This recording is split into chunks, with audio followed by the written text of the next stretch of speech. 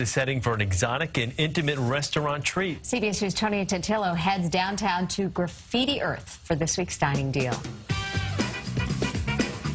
There are only 20 seats at Graffiti Earth on Church Street, making this an even more special dining experience.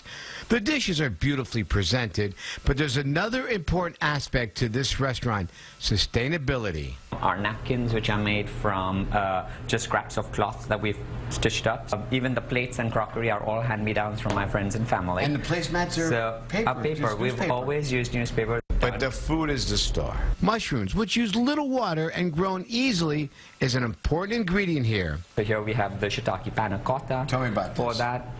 With squid, which is, again, we only buy sustainable seafood. For $12, this dish has a lot to offer. Nice.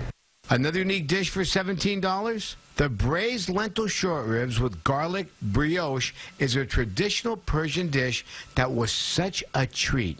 Lentils are a good aspect of protein, and we're cutting that down with short ribs. So this is a great way of cutting down protein and eating more vegetable protein. As for the kale salad, we've got fennel to give it that bulk on on this dish. That is the roasted aspect. The Dijon chickpea dressing is outstanding on this $12 salad. And a must-try for dessert: Persian toast with butterscotch and ice cream dotted with chocolate pearls. Continued success, my friend. Thank you. The food is fantastic. Very kind. Quaint little place. Love it. Ciao, everybody. Tony can find these places. That's for sure. Does a great job. These nice little enclaves. Good stuff. 4:50.